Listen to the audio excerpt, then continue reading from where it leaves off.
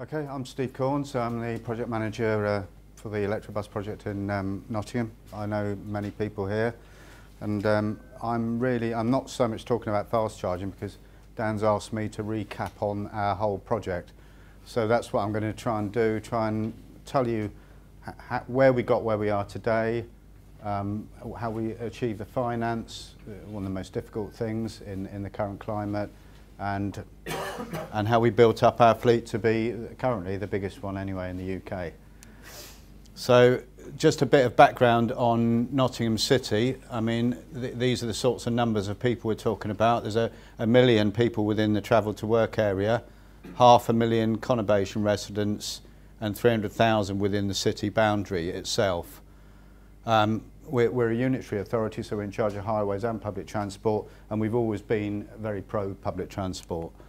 So, and the background to the actual public transport itself, everyone knows it's a deregulated market. That left some holes in the services over the years, and 90% of departures were commercials. So these holes were plugged with a local link network set up by my boss, which does about 7 million journeys per annum now, and on quite a few routes, and you'll see a map of that later. So that gave us, and also as a city council, we are a fleet owner, so we had 60 vehicles, so that put us in a good position to have a business case to buying vehicles.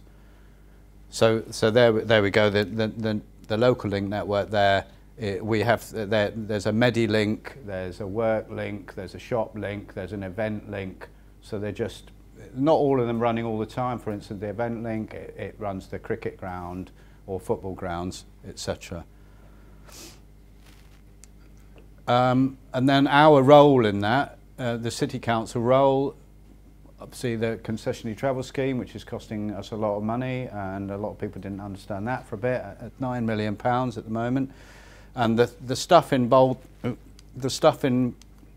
there is the stuff that pertains to my project. So we're doing contracted bus services, £2.8 million, and we set up a statutory quality partnership scheme in 2010 with the first one in the country, I think, which had an escalating emissions scale. It started off at Euro 3, and also we've got a multi-operator ticket.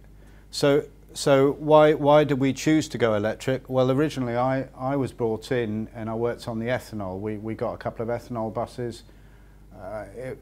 They were great, it was all running, but unfortunately with the tax breaks on ethanol fuel by the government, you couldn't actually buy ethanol in this country, which involved me importing it. It was made from wood waste, but then the food fuel debate happened, and that sort of didn't help biofuels or ethanol much.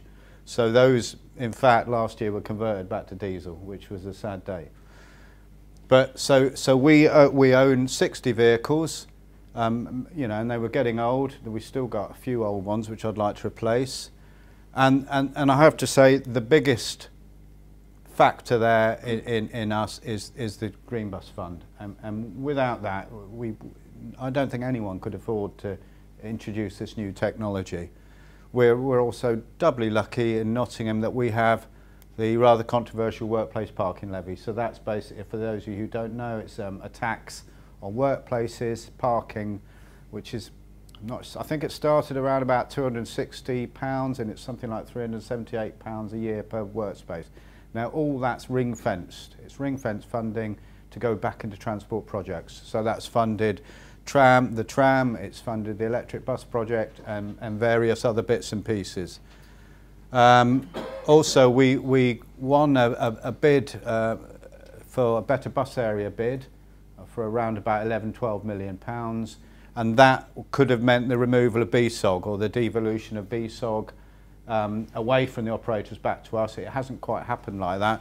So the LCEB incentive of 6p a kilometre for a low carbon emission bus was something we were looking at as well. And obviously with our SQPS, we wanted to be seen to be reducing emissions, and then we all know about the fuel security debate that happened a while ago, and we're still looking at. There's the environmental policies and the NOx stuff and the client earth cases and all the legislation to it, we're not seeming to get to at the moment, which we want to be part of as well. The other strength we have as a city council is I think we're one of the most sustainable city councils in the fact that we generate our own energy from waste. So we do have an energy supply, although I haven't successfully managed to incorporate it into charging the buses as of yet for various reasons. And the other thing we had was property. That became a major problem I noticed when I was trying to build the charging bases, is the rentals, because even we have park and ride sites in the city council that even our own property departments wanted to charge me huge amounts of rent for the land they had available. So I was really confined to the park and rides. Now so going back there, you know, the cost savings element of that. This is what my boss sort of roughly put together. This was you know, when we were looking into the cost savings. Now these are a few years old now, and it's looking at an Optare size bus. So basically, if you look here, the payback we were looking at was about 4 years. I mean, obviously it depends on the mileage, and it's round about that now. And then 8.7 years we've got there. I'd probably go lower than that now with no grant. So with a vehicle life of 12, 15 years, you're getting payback on these electric vehicles. If in those days you were brave enough to put one into place, which obviously a lot of the operators were resistant of because of reliability and the fact it's a very new product. So then we had the implementation stages of the project. So I mean, one of the things when I started doing was to develop the network of chargers.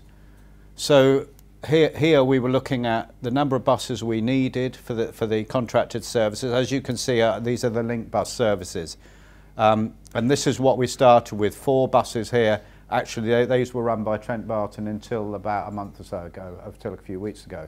And that's now moved to all these buses now operated by Community Transport, who successfully bid for those services.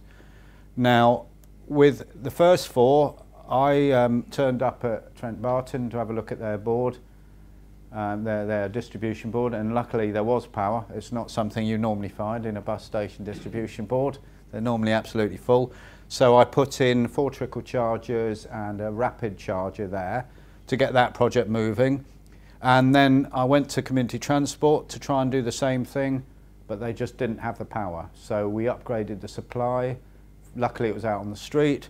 And we've now got 10 trickle charge points. These are just 3-phase points and 2 rapid chargers in that one depot. The Medilinks, I'll show you how we bought the buses, because basically we bought 4 and then 4 and then 17 and then 20, or 20 and then 17. So suddenly after 3 years we suddenly had an enormous amount of buses. So to be prepared for that, I had to build a big charging base. So we built one. It's got a 440 kVA substation, 3 rapid chargers and 24, it can trickle charge 24 buses. So that was the first one. I mean, I've just and then around the city I've put 7 rapid chargers in total. So that's 5 at Community Transport, 3 at the base I'm talking about here, which is basically the Medilink base, and then 1 at a bus station, 1 at Manvers Street, the Trent Barton depot, which I'll have to move soon. This map's in a funny place really, but gives you an example. All the green routes, these are the local link routes, and these are what we've electrified. So those green routes, they're virtually all electric now. And the last city, the park and rides moving from here and round here, they'll be fully electric in January. So the BYD buses for that project are arriving, and we're testing them out on the Centrelink, where we just need a peak vehicle requirement of 3. So we're testing those out, and they'll be good to go. So at the moment, this is actually the big base, the first big base I built on that side, that's actually that side. There's 3 lanes there and charging there. That's a charging pillar there, and there's a charging pillar. I'm not sure if that's one, but there's 2 cables come over to do 2 lanes there, and that does that one. And then there's 3 rapid chargers down there. This is actually an extension to that base that was done a year ago, and it was quite technical because there are all these trees here. So this is cellular confinement to protect the tree roots. That's the substation build for this original site. So at the moment we're standing at a £15.1 million project, phase 1 and 2, as I said, which equates to Green Bus funds basically. So you could say Green Bus Fund 1 and 2. We got 4 vehicles in each of those. And then phase 3, which I had to have this station ready for, charging base ready for, 20 vehicles, and then 17 for Green Bus Fund 4. And I'd like to say at this point, all these vehicles were optaires. When Green Bus Fund started, there was no options, which was, there was no real competition in terms of electric vehicles.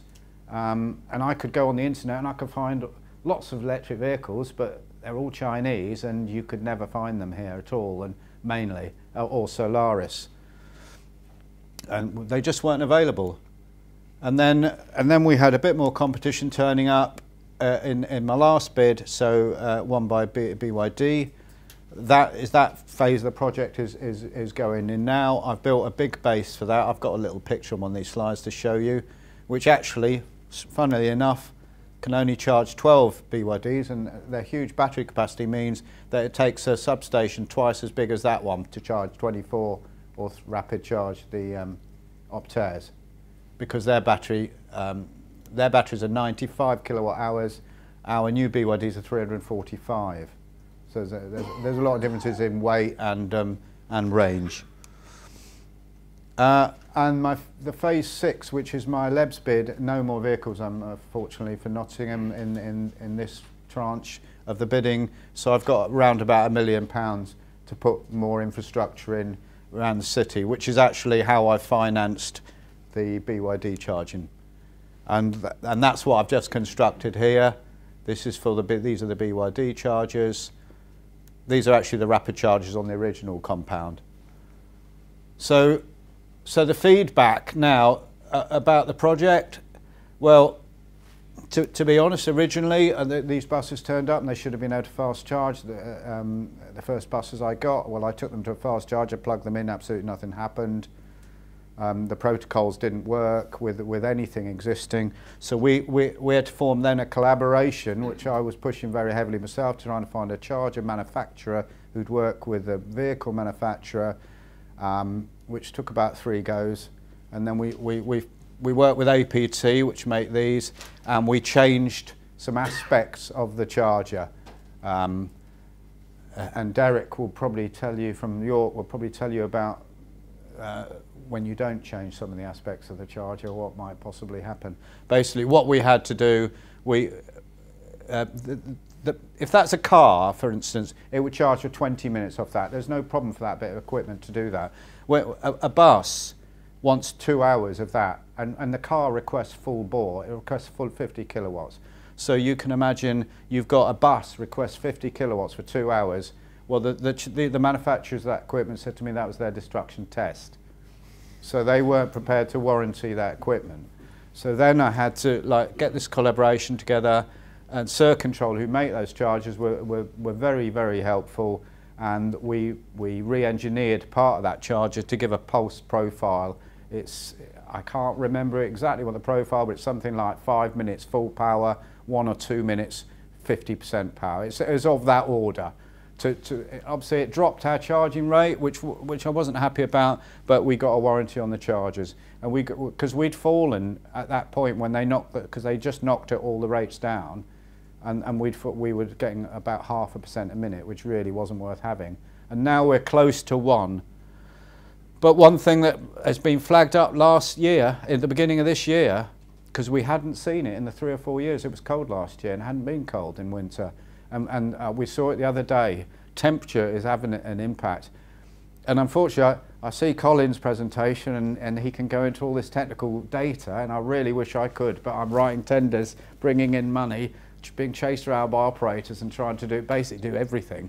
So and I've got scientific background. I really would like to be looking into this temperature impact. Other impacts, oh yeah, and the importance of an independent operational base when you're tendering out contracts is essential. And when I spoke in Brussels, a lot of the operators there, they understood that because of the risk, the financial risk of an operator taking on building something like this. You know, for 5 years, for a 5-year contract, it just isn't viable. So the fact that we can build that and provide the vehicles, so the operator just basically gives us drivers, you know, that's a great way forward. And I think that's one of another reason why we've been successful. It's these combinations of factors. We own our own fleet, we have a workplace parking levy, and we took it on ourselves to build everything and then put that on the tendered contracts. Obviously, many of you will be familiar with these. You don't just drive electric buses like you, especially our early ones, like you do a normal bus. You know, you don't just chuck them out for 400 miles, fill them up with diesel. You have to think about, normally we were putting a rapid charge in during the day to make those work. And then what you see is driver training so important. I saw it with our original operator and our community transport operators. Completely different energy consumption because of the use or lack of use of regenerative braking, which I can see on our new VeriCity telemetry. It's on the Optare buses. It's putting 870 kilowatts back in. I mean, it's enormous amounts of energy that you can recover. And so we try to tell our drivers, you know, you shouldn't be braking. You should not be braking.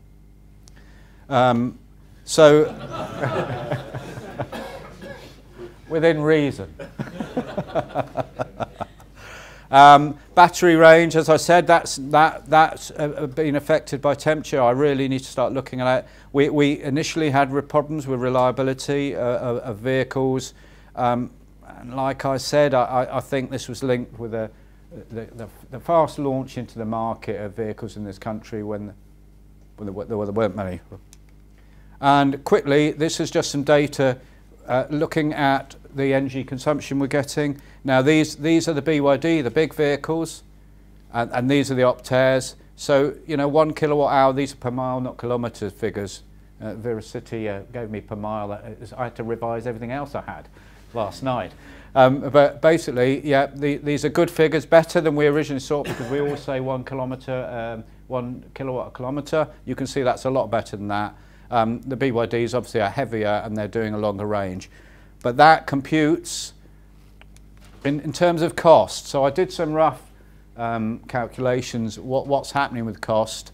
Now that was the diesel hedge price for community transport last year.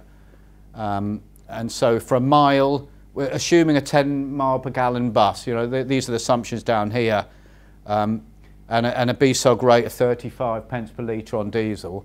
So if you go through these figures, they're using half a litre a mile, one of these diesel buses. It's costing about 45 pence. Take off the grant, it's costing you about 27 pence a mile. So then we get the solo EV. I've put the fuel cost in at 12 pence a kilowatt hour, which, you know, you can probably get cheaper, but I've just averaged out. So that's with your LCEB grant, which is 6 pence a kilometre, so I'd put that as 9 pence a mile. Your cost per mile there is 3 pence. So that's a saving of 24 pence a mile over the diesel. And then the BYD, same electricity price obviously. This is the consumption, 1.65 kilowatts per hour per mile off that data from VeriCity yesterday that I dragged off. So our cost there taken off 11 pence a mile, it's 16p a mile cheaper.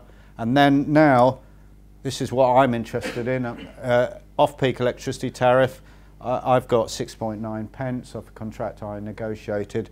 So these are the costs I'm getting. So basically, we actually go into the negative here. With the grant taken off that, I don't know if you can actually do that, I don't claim the grants. But yeah, so the costs are very effective there. in terms of the BYD, it's costing 3 pence a mile. I could just, and the perception of these vehicles is great. You know, the people like them, they see them. The drivers love them because of the lack of vibration. I've had drivers thanking me, older drivers thanking me that you know that they're not being shaken to pieces when they're driving. Then people know they're low emissions. We've branded them very well. You might have been looking at some of the branding. I did have some templates, but there's no time to show them, and that's important. Branding. Engaging bus operators, that's not been easy at all, I have to say, not been easy at all. But community transport, our favourite operator operating our vehicles, are absolutely fantastic, and they put a lot of effort and a lot of time in, and I liaise with them all the time, you know, constantly, and I'm happy with that. That partnership is fantastic. That's what made it work, and that's given us, you know, a political. You know, especially now, all of a sudden, we were doing this on our own a few years ago, and everyone was trying to go, oh, we're not sure what's going to happen, keep it over there. But now everyone's quite keen on it, so we're hoping to unlock some more money. And in terms of the future, well, we wanted to go for an single electric solution. Obviously, Nottingham City Transport are going for the gas option. We're a Go Ultra Low city, and that will bring in more charging and more support for cars. And obviously, as part of the low emission zone, in 2020, every bus entering the city as part of the SQPS has to be Euro 6. 2018, I think they've got to be Euro 5. Sorry, I'll rush through that, but any questions if there's time?